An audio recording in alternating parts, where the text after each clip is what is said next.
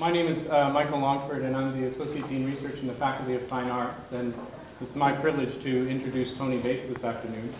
I want to thank Tony, of course, for coming all the way from Vancouver to speak to us today, and I want to thank all of you for taking time out of what I know is a busy time of year to come and hear Tony speak.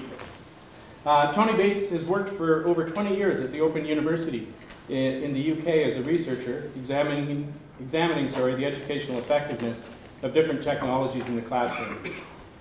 He came to Canada in 1989 to work with the Open Learning Agency in Vancouver, and then moved to UBC to be the Director of Distance Education and Technology, and was tasked with developing online courses.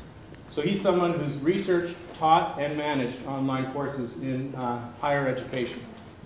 In 2003, he retired and set up a consulting service. And since that time, he's the author of 11 books in the field of online learning and distance education. This is his latest, Managing Technology in Higher Education, and it's been a great resource for those of us thinking about integrating e-learning at the university here at York.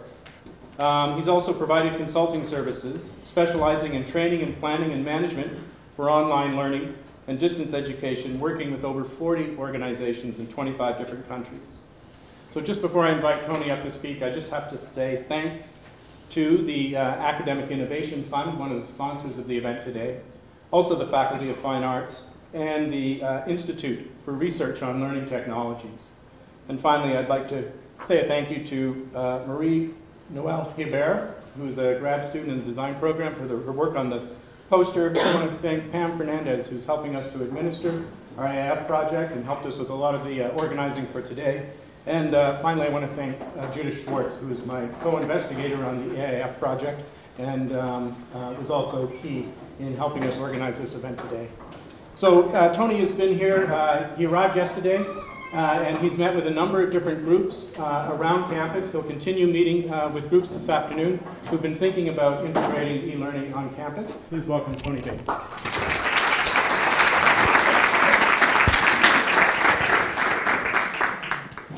Thank you very much, Michael. It's a great pleasure to be here. I think it's many years since I was last at York University, and there's been a huge amount of change, certainly in my area since those days. What I'm going to talk about today is something which is interesting, because what I see happening is something that's been on the periphery of the institution for many years, that's mainly online distance learning. It's now really getting into the center, and some of you may think it's a bacterium, and is now eating away at the core. So I just want to give you a quick overview of what I want to talk about. Why the move to particularly blended and hybrid learning? Why is this happening at this time? I want to go through 9 steps to quality online teaching, which applies both to blended, to hybrid, and to fully online learning. Why 2.0 tools are changing the game. I talk a little bit about some advanced course designs and then some conclusions, and I hope we have plenty of chance for discussion. Are you in the right lecture? Right. Let's start off with an example from McMaster University. Joseph Kim, he teaches an introductory psychology class to 3,500 students. My first question is, why? But given the fact that's the context in which he's working, this is what he's done. He's turned his lectures into weekly 30-minute web modules, which is the main content. Not so much lectures, but content up on the web. And that includes short lecture videos of 5 to 10 minutes, extra media, like podcasts and so on, and feedback via synchronous chat, and computer marked assignments, and then weekly tutorials with TAs. So this is a classic hybrid model now. So with half the time spent in class and half online for the students. So why this move? Well, obviously large lecture classes. You probably know the research shows that in a 13-week semester of 3 lectures a week, you will be lucky to get more than 10% of the students asking a question, and it's usually the same 10%. We're not getting interaction in those big classes in most cases. There's a growing recognition that students can at least learn something online, Maybe not all the things that you think have to be done in class, but they can do some things online. And the reason for that, of course, is many of you have added to your classroom a website through Moodle and put stuff up, and you find that students go there and use it. Also, really important, new and easy to use technologies, and I'll be saying more about that. And lastly, and I think this is the real reason for me why we need to have more hybrid and blended classes, is the demands of a knowledge society, and particularly teaching, I don't like the term, but it is a convenient way of bringing together a number of things, 21st century skills, the kinds of skills that our students will need when they go out into the workplace. So let me just say a little bit about hybrid learning, and I'll come to the definition a little bit more, but the traditional mode at the moment is, I think the term is flipped teaching. In other words, you put your lecture onto video, and then the students study that before they come to class, and then you use the class time for discussion.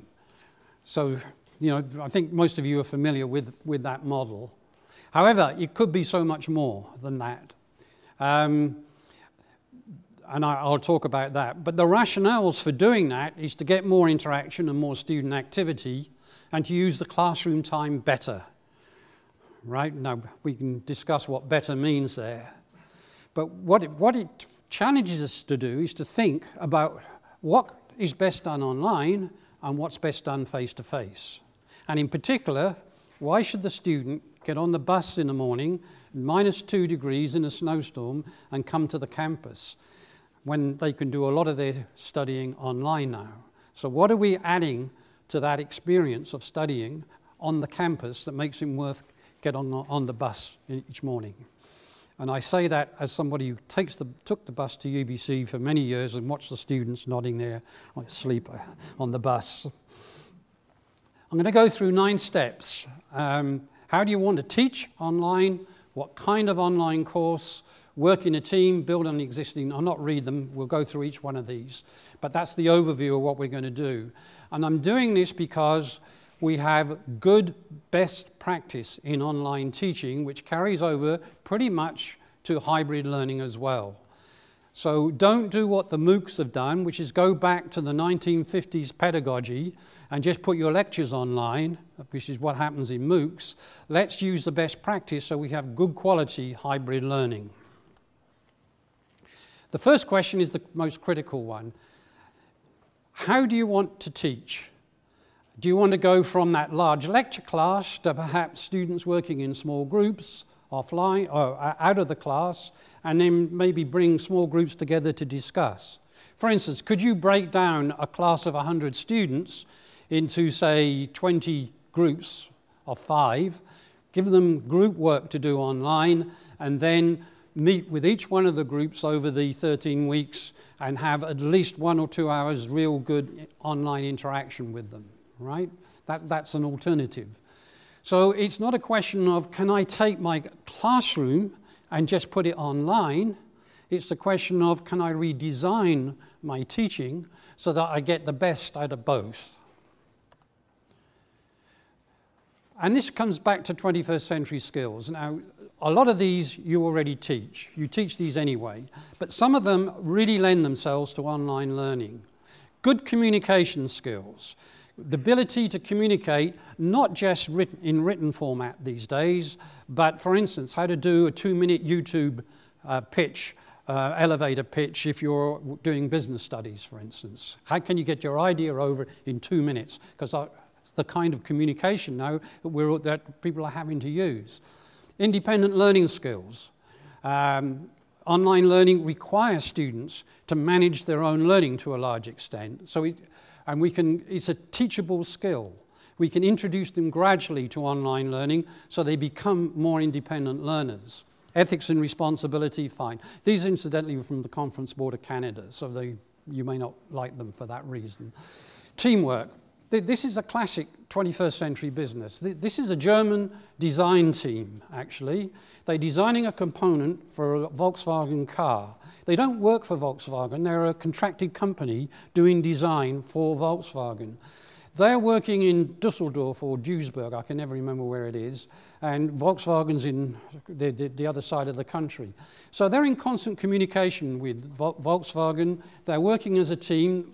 The whole company's only about 6 people, so they have to do everything. They have to be multi-skilled. So they have to learn to work in a team. Flexibility, ability to maybe that was the task I was given, but it's not the one that's really going to get the job done, so I have to do something else. Thinking skills, obviously we teach those in university, critical thinking, analysis. Next one is really important, and I'm sorry, the people at the back, if you want to see the bottom, you may have to stand up, but it says knowledge navigation, ability to find, analyze, evaluate, and apply information. Virtually every subject domain requires students now to be able to do that. You can't teach the whole curriculum now in 4 years or 8 years even, so students are going to have to go on learning, and they're going to need those knowledge navigation skills. And lastly, and really critical, the IT skills embedded within a subject area, the specific IT skills they need in your subject area. There are probably computer software that is specific to your subject area. I'll give you a very good example, which doesn't seem obvious first. Geographical information systems. Who's using geographical information systems these days? Real estate agents. Right? So if you're teaching a business course, you might actually need, the students may actually need to know how to use these tools. Now these tools will come and go, but nevertheless, getting them to know how to evaluate and choose the right tools is a critical skill now, and we need to embed that in our teaching. So that's the first step. Decide how you want to teach, and particularly think about the kind of skills and competencies you want the students to have, what kind of learning outcomes you want them to have, and think about how the technology could help you do that. Now, the second step is, what kind of course should I be offering? And there's a continuum. At one end, there's face-to-face teaching with no use of technology. I saw that 20% of faculty at York actually don't use any technology, not even PowerPoint slides. But then there's classroom aids, and this is a classroom aid, this is PowerPoint. But I haven't changed the teaching method. If Rip Van Winkle walked in that door there, he'd know exactly what I was doing. I was at a university giving a lecture. So the teaching method hasn't changed, but at least it's better than the...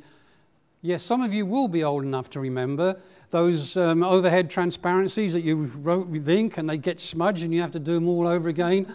Right, yes, so only 3 of you are old enough to remember that. Okay. Hybrid, that's what I've been talking about. In classroom aids, we're just adding the technology on. We're not doing anything different. We might have a website. One of the problems with classroom aids is we're increasing work and not getting any extra productivity as a result. There is no evidence that using a PowerPoint slide will actually increase learning, right? There's no evidence. They've tried researching it, and with and without, and no difference, no significant difference. So classroom aids is just adding more work to you and to the students as well. Hybrid, though, is different. You reduce but don't eliminate your face-to-face time. And there are lots of different models. The most common one is the flipped class that I've talked about, but Royal Roads is a hybrid institution. For students do 2 semesters online and they come on summer school for 1 whole semester. So that's another hybrid model, but it's a very different one. And lastly, there's fully online, which is a form of distance education. Now, and so at one end we have no e-learning, and at the other end we have entirely e-learning, but it's a continuum. It's not either or now. And this area of hybrid learning is the one that I think is the future of campus-based universities. That is your future, because your students will need to know how to use computers, whatever they do, and we have the technology and tools now to enable us to teach in that way.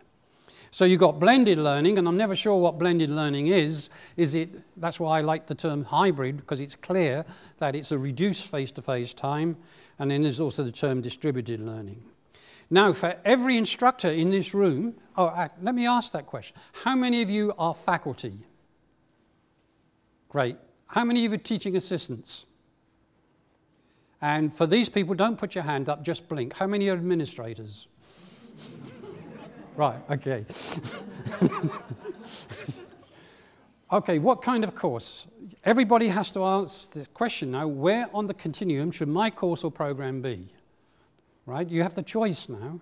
That's great, you've got a choice. But how are you going to make that decision? I'm saying there's 3 deciding factors. What kind of students you're trying to teach, wanting to teach. It may not be the students you've got now, but the students that you're not able to get that you could get with online learning, for instance. So that might be international students who can't come to campus. Or it could be students outside the Greater Toronto area because your course is the only one that's actually being taught in the whole of Canada, for instance. Or it might mean you've got, anyway, I'll go on a bit more. Demands of the subject discipline, and that's the content requirements and the skills requirements. And lastly, the resources that you have available. So what kind of course? Who are the students? That's really the critical question. Who benefits from fully online learning, for instance? Well, lifelong learners, people who've already graduated or are out in the workforce, and they need, for various reasons, to either upgrade or get more qualifications. They're working, they've got families, they really don't want to come back to the campus if they can avoid it. So if you can offer them a fully online program, they will take it. So these are mature adult students, often well educated, who are excellent fully distance online students. Full-time students wanting flexibility. 85% of all UBC's distance courses are taken by fourth-year undergraduate students. Why? Quite simply, they can't get into all their classes to get their degree finished in the 4 years, but they can take an extra course by online learning, then they can get finished in 4 years. So they're taking 1 or 2 courses online to get the degree completed. And increasingly, and they're taking fully online courses, but with hybrid, we will see more students who won't need to take that fully online. They will be able to do it as a hybrid course. Students needing 21st century skills, and then independent learners, students who can study independently and don't necessarily want to come on campus. For hybrid, I think that appeals more to your full-time students, the very few who've got part-time jobs to pay their tuition fees, right? No, it's not very few. It's probably 80% of your students now who are working, even if they're classified as full-time. And that causes them lots of problems. They miss lectures, etc., etc. Hybrid learning would give them a lot of the benefits that they can't get at the moment. Subject requirements. It depends on the subject, what you can teach online. Engineering is much more difficult than philosophy, for instance. Okay? So what do students need? And I like to divide this into 2 in answering the question. What do students need to know, which I call content, the what, and I've chosen the subject here I know nothing about, hematology, the study of blood, and the second is skills. What must they be able to do with that knowledge? And the skills in hematology will be to identify the components of blood, the analytes, to, for instance, identify the glucose and insulin levels in blood and interpret those results. Those are doing things, but to do them, they have to know things as well. They have to know the chemistry of the blood, for instance. So, I look at contents and skills, and then I would sit down and try and work out my learning objectives and how they split between face-to-face and online.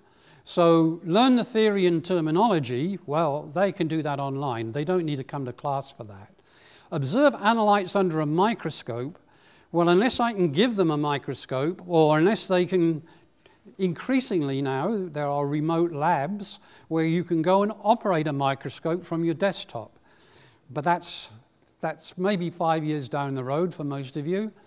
So if they can't do that, then I would bring them into class and get them to do that.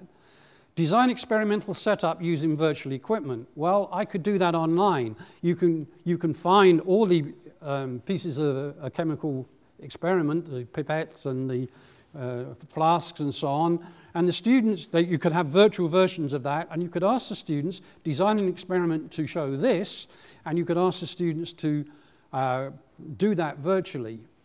Video of interactions under the microscope, well, often you can see things better when they're recorded as videos than you could with 4 people crowding around a microscope in a lab. So I might want to do that online, But inserting the glucose into blood or taking it out, I'm not sure what you would do in hematology, that's a mechanical skill and probably would have to be done with real equipment in a real lab. You see where I'm going with this, you know, sitting down and thinking about what you're trying to teach the students and what will best fit under face-to-face and online. And it will vary from subject matter to subject matter. And that's why I can't tell you whether your course should be fully online or hybrid and what should be hybrid or not, because you're the experts in this field and you should be able to work that out for yourself, what students can do online, what they can't. The third thing that should determine whether you're going to do one of these courses are the resources available. Most important resource is your time. That's you. How much time do I have to do this? And I'll come back to that one. It should not, in the long run, overall, be more time to do a hybrid or online course than a face-to-face course. But to do that, you have to have excellent course design. And I'll come back to that in a moment. How much learning technology support can I get? Do I have any instructional and web designers to help me? That is absolutely critical.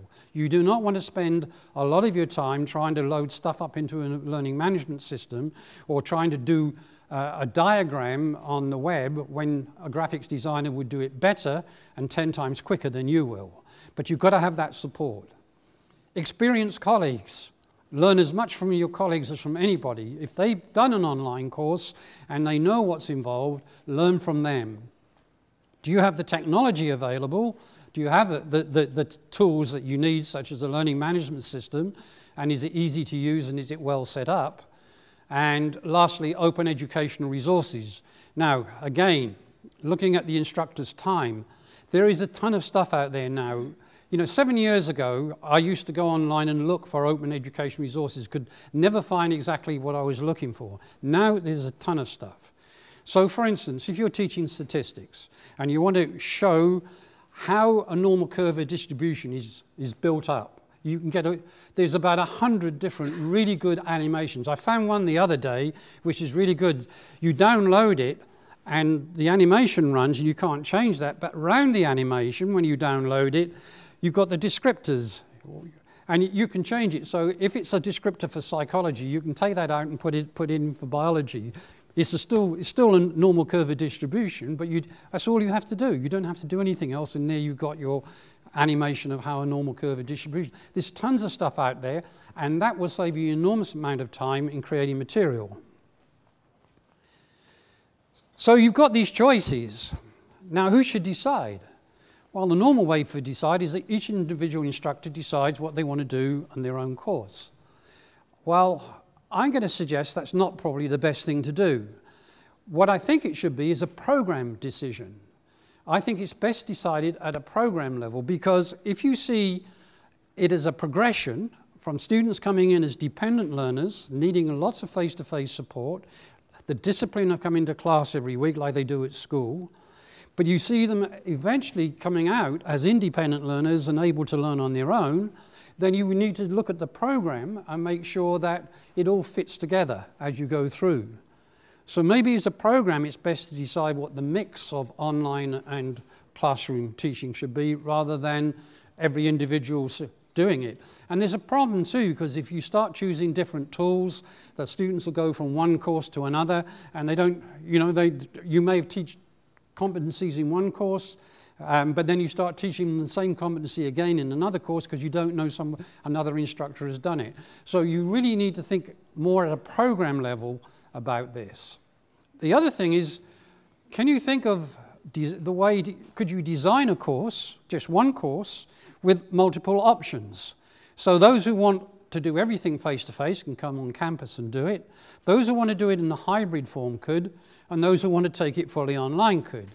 Now, that's not too much of a stretch, because if you're designing, let's say, a 50-50 online and hybrid, you're going to have half the course online anyway. So it wouldn't be, you know, you may be able to take the other bits and put it online. It may not be so good as doing it in the classroom, but it may reach students who couldn't come to the classroom anyway. So again, if you're going to, there are a way, you know, you should be thinking that way. So I ask, what are the mechanisms in your university for making this decision? This is a governance issue, basically. Who should be allowed to make these decisions? And I think faculty have to be involved absolutely 100% in these decisions, but I still think it's best making these decisions collectively rather than individually. So those are questions for you to think about. How are decisions made in your institution about this mode? How do you think they should be made? And how do you decide what should be done online and face-to-face? Step 3, critical for good quality. Work in a team. Instructor, or I would like to have that as instructors. I like to see 3 or 4 instructors sitting down and maybe team teaching over 3 or 4 courses, but at least one instructor, one faculty member, an instructional designer initially, plus maybe the TAs. One model is the senior research faculty member as a teaching consultant, just like a doctor as a consultant. In other words, you design the overall shape of the course working with an instructional designer. You decide the overall curriculum. You decide how students should be assessed. You decide what kind of activities students will need to do. But the TAs do the nitty-gritty. They prepare the material. They supervise the students. And you supervise the TAs and the course content. Now, the great thing about online stuff is it's permanent, it's there, it's visible. So you can go in and see what the TAs are doing, you can see the discussion forums, and you can make sure it's up to the quality that you would like. But that's one way to control the workload with a very large class, for instance. You're not delivering all the information yourself, but you're acting as a consultant to the team. So other colleagues, a web designer, and maybe some IT support. Now, this is when you first start. Once you've done a couple of hybrid or online courses working in this way, you probably won't need the instructional designer because you will learn their way of thinking about it. And I'll explain why you need the instructional designer a little later. Why do you need to work in a team? Well, blended and online teaching is different from classroom teaching, and the design of the course is critical. You also need to manage workload. One of the jobs of the instructional designer is, for instance, how much time should students spend studying if it's a hybrid course? If they're coming once a week on campus for a 1-hour session and doing the rest online, how do we control the workload? Well, that's the job of the instructional designer. Students, if they're working online, need a discipline of doing things every week. If they don't, they get behind. Things mount up. So you provide activities, but you have to provide them in such a way that they can do it within a 3 credit load, for instance. And similarly, they're looking at your workload, that you're not putting in so many activities that you have to mark and so on, that you get swamped with work as well. And also, you try to design the materials so the students aren't always calling you up or sending you emails because they don't understand what they're supposed to do. So again, good design will reduce the workload considerably. You need to share experience and resources. You won't know how to do graphics design necessarily, but the web designer will. So tell them what you want and let them come back with it and let them do the work. And lastly, you need to develop online learning activities for the students to keep them working. In the end, the trick is to get the students to do the work and not you. Right? So the more you can get the students working, the better, because they're the ones who need the qualifications. Step 4, build on existing resources. Technology tools like your learning management system or web conferencing tools where you can do synchronous teaching. I don't think that's so relevant here as it might be in other places, but certainly learning management system. Learning management systems are a box, and like all boxes, they have their limits. You can only do things inside the box, and other things will have to be outside the box. But it's a useful box. Think of it as a filing cabinet. It's a way of organizing your course. It tells the students what they have to do each week. It gives them their activities and so on.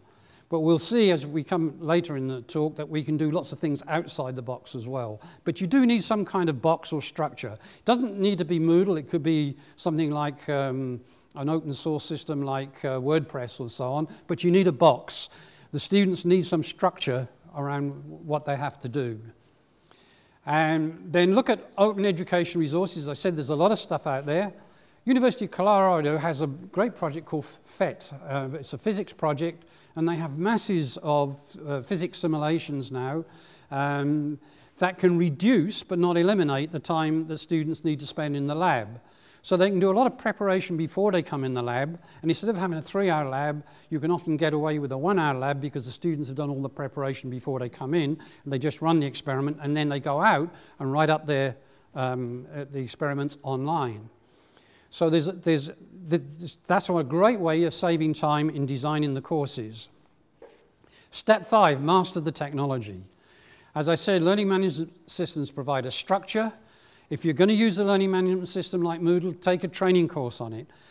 I always hear faculty say, it won't allow me to do this, but it will often. What they mean is, I haven't learnt enough about the management system to be able to do what I want to do with it. When you're doing the training, keep asking the question of the person giving the training, can I do this in the learning management system? Can I put how can I drop an animation into a learning management system? Can I do that? And make sure that you know how to do it when they tell you. Design with your learning technology people a course template. This is what I mean by a template. You can have sort of anything on the screen, but what you've got here is the topics down here, the activities for the day, a graphic, and then links down the left-hand side. Each course will be different, and you want to have a web designer working with you to make sure that you get the template. Once you've got that, that's something you decide at the beginning of the course, and then you can go on using that throughout the course. Don't get into learning management system wars. There's not much difference between the learning management systems. Moodle is as good as any. In fact, it's better because it's open source, and that means you can plug lots of tools into it. And explore new tools, which I'll come to in step 9. Step 6, set appropriate learning goals for online learning. Big question for you as an instructor. Do I want the same goals as in my classroom teaching? Or do I want different goals because I can do things differently online that I can't do in class? So for instance, do I want to put more emphasis on skills development? Now I'm going to be using these tools than I do in class, for instance, and less emphasis on content. As I mentioned, subject-specific internet and IT skills. The other thing you can do with the internet is to bring in the outside world. And I'll talk a little bit more about that when I get to Web 2.0 tools. But you can, for instance, I regularly appear as a guest instructor on an online course for the University of Maryland. So I come in for a week as a guest instructor, because my specialism is costs of online learning. And I'll teach that course, that module, that week, mainly through discussion and a synchronous web conferencing and asynchronous online discussion with the students on that course, just for a week. You can bring in other experts and so on to do that. And most importantly, communicate. If the goals are somewhat different, and if the goals are clear in your mind, communicate those goals to students so they know what they're going to get assessed on at the end. Step 7, design structure and activities. This is where I said about how do you divide the time up. As a rough rule of thumb, we reckon that 3 credits is worth about 100 hours of study online for an average student, or about 8 hours a week. So that gives you a structure for the course. What can they do each 8 hours each week on your course? Particularly if you're teaching fully online, because there's no other structure for them. You can have topics or projects, and in fact, you don't even have to do things weekly online. You can have, say, a 4-week project that you give the students the work and they work for 4 weeks, and all you're doing, if anything, is monitoring what they're doing, but letting them get on with it, for instance. You have to put in student activities, read, discuss, collect, do, demonstrate. Learning outcomes and assessment, obviously, you have to, and work with your technology people and with the instructional designers to control your workload as well. Step 8, now this is really the most important thing between online learning and face-to-face teaching. You have to be present online. There's a lot of research to show that students who fail often fail because the instructor isn't there enough on the course. Now, being there, what does that mean? It doesn't mean to say you have to respond to every email or every comment for every discussion, but students need to know that you're around, and especially if you're working as a teaching consultant. So occasionally drop in and say, that's a very good comment, but have you thought about this?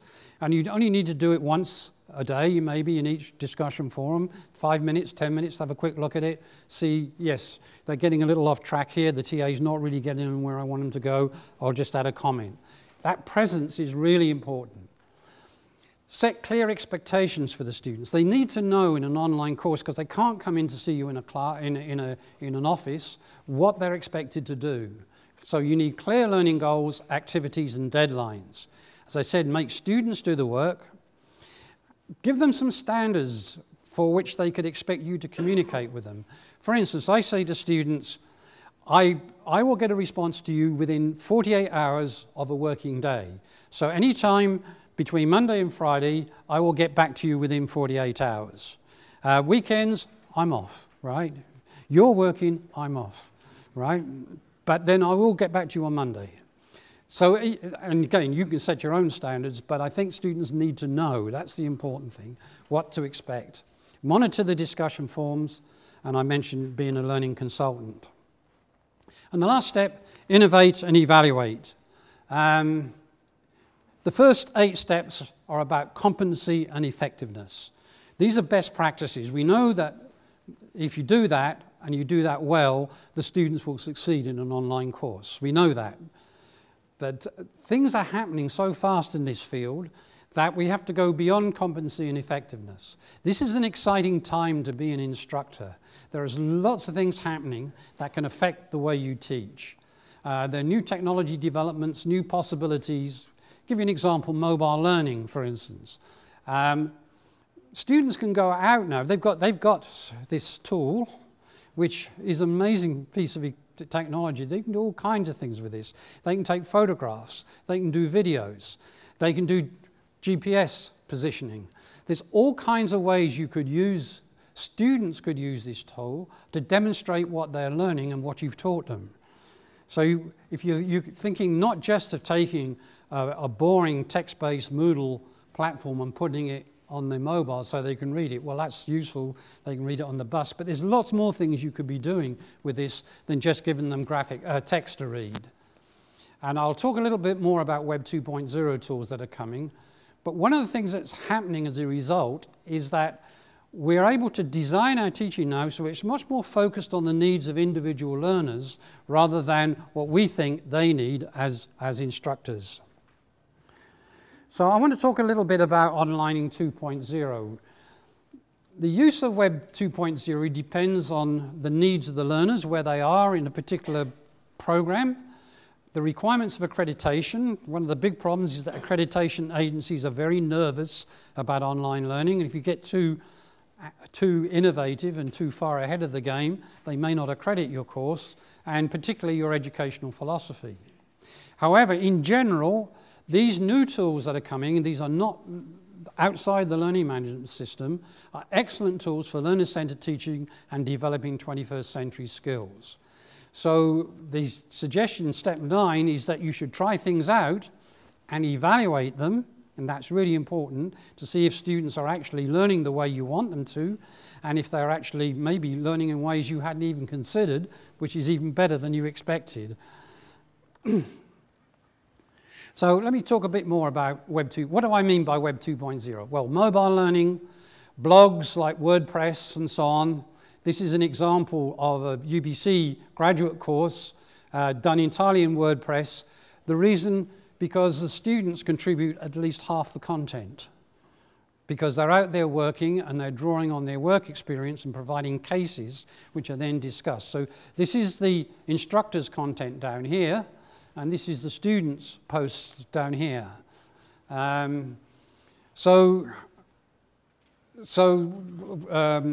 WordPress allows the students as well as the instructor to contribute. Wikis, Latin American Studies is a very good example. They use Blackboard, a learning management system, and the faculty member teaches Latin American studies, and he's pretty critical of some of the governments and the government people in Latin America.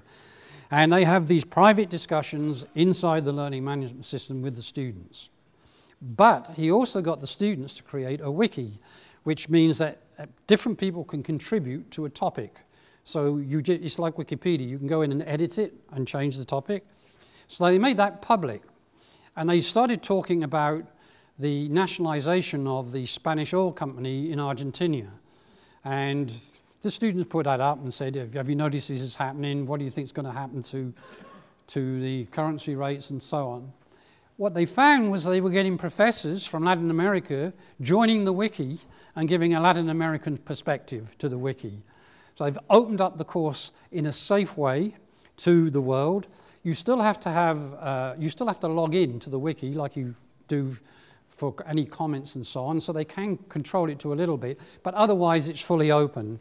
And the students manage it. The students take out the rude comments, and the students decide how to respond to what's coming in and so on. What are the features of these new technology? Well, portability and mobility. We're talking about flexible learning. These are ideal tools. Students can learn on the bus, and they can learn at home, and they can learn while they're walking around the campus. More importantly, these tools give the end user, me and you, control over creating content. We can take photographs. We can choose what we want to do. In this case, we're giving students control. Collaboration and sharing. Obviously, social media are all about collaboration and sharing.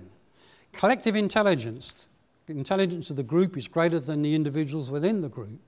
Again, we're seeing examples of that. Some of the MOOCs that were developed in Canada, not the ones that are getting all the publicity, are basically communities of practice of people getting together and sharing their experience. Low cost, free, adaptive software, and very important for some areas of study, rich media, video, audio, graphics, as well as text. And students can create that themselves.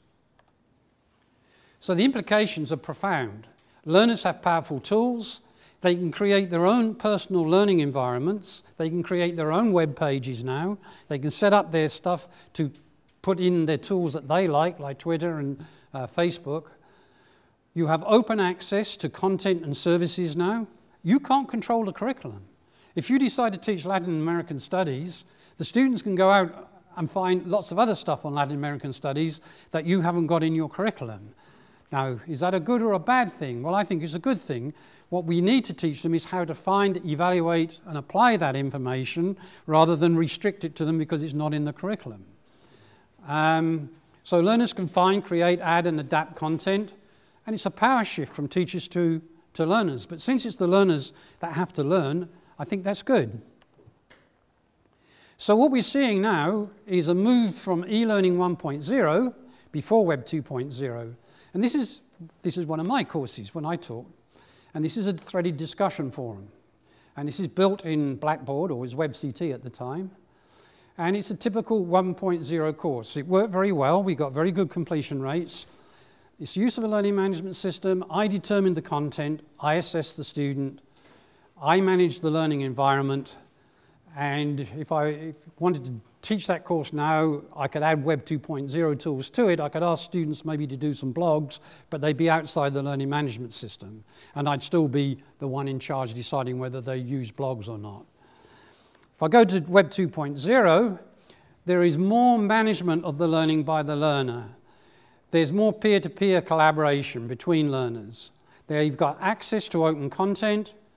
They demonstrate their learning by creating multimedia materials like e-portfolios, which is a collection of the students' work. That's an e-portfolio. In fact, the College of Teachers in British Columbia now requires students, Bachelors of Ed students, before they get accredited, to have an e-portfolio of their teaching practice. So they have to say what they did in teaching practice, take photographs of the class and so on, and then just reflect on what they did and what they learnt from their teaching practice. And that's a requirement now for accreditation by the College of Teachers, which incidentally only 8 years ago wouldn't accept any accreditation by distance. So that's how fast that accreditation agency has changed. And again, development of 21st century skills. I'll give you one example here.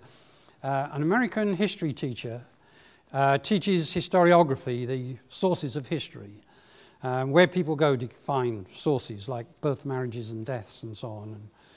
And she taught a traditional 4-week start of the course where she went through what the sources were, how to evaluate their reliability, the importance of having a hypothesis or a narrative to direct where you go to find the sources and so on, and the importance of collecting and analyzing what you've got and writing it up in a coherent way.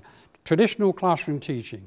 Then she divided a class of 100, or 120 I think it was, into groups of 5 and told each group to go online and write a history of any city anywhere in the world except the United States.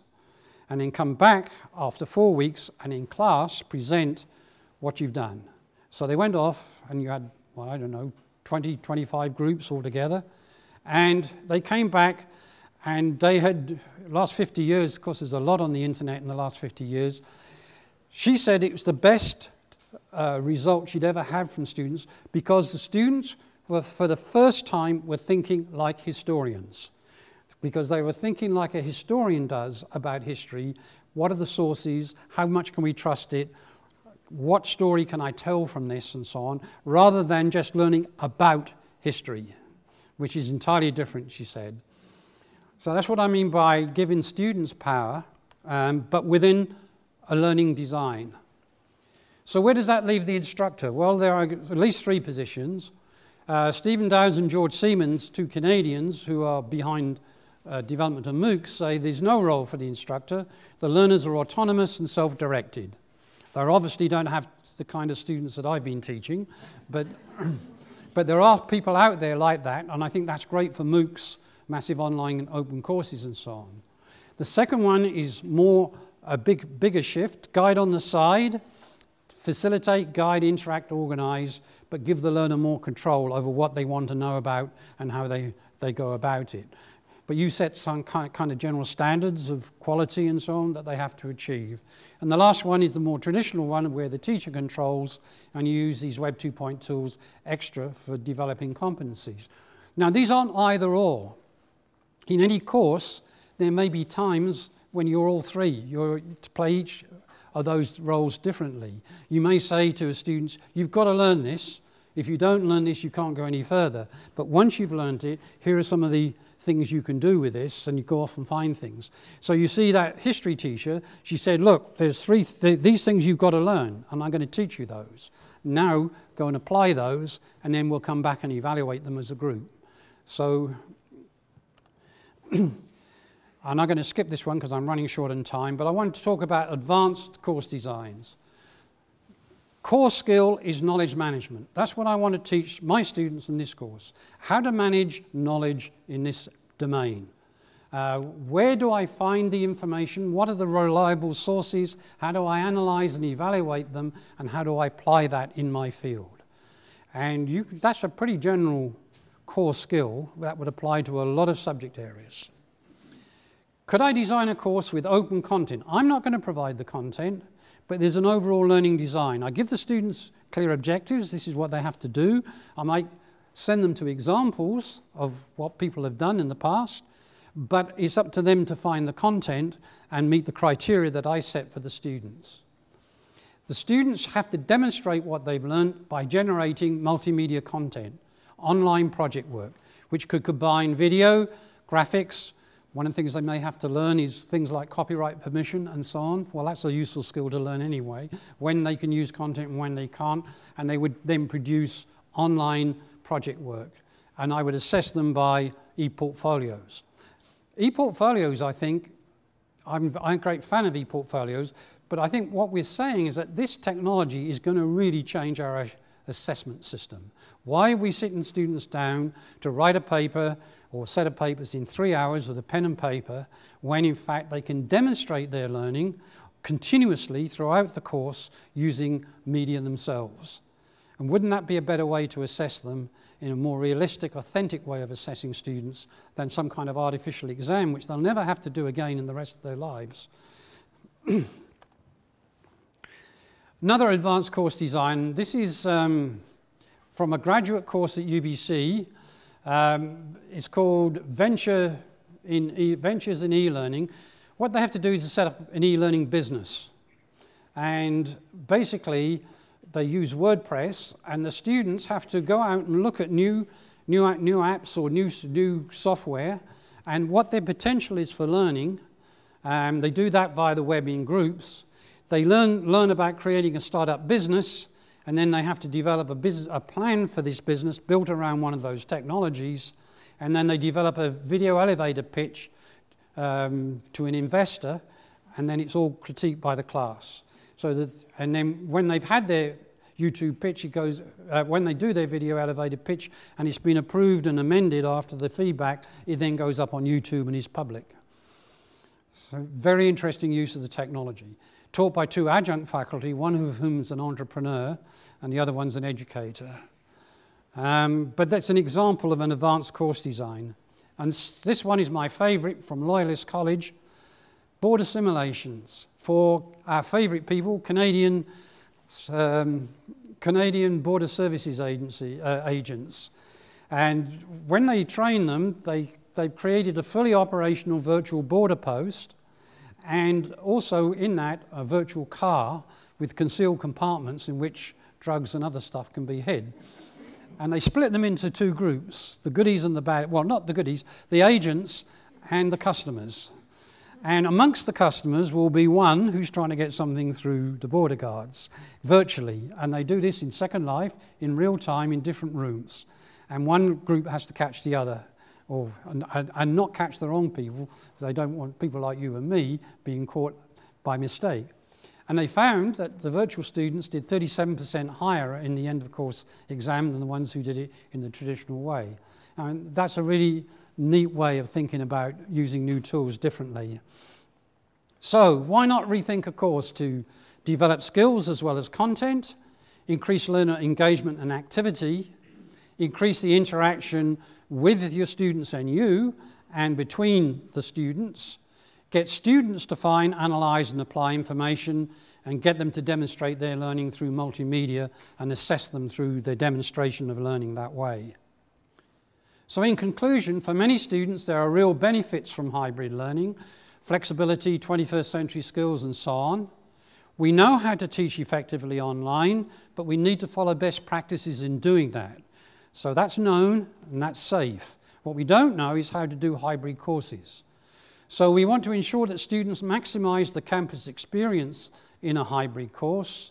We want to make students to do the work, and we should be innovating and sharing what we do with each other so we can learn from each other. Thank you.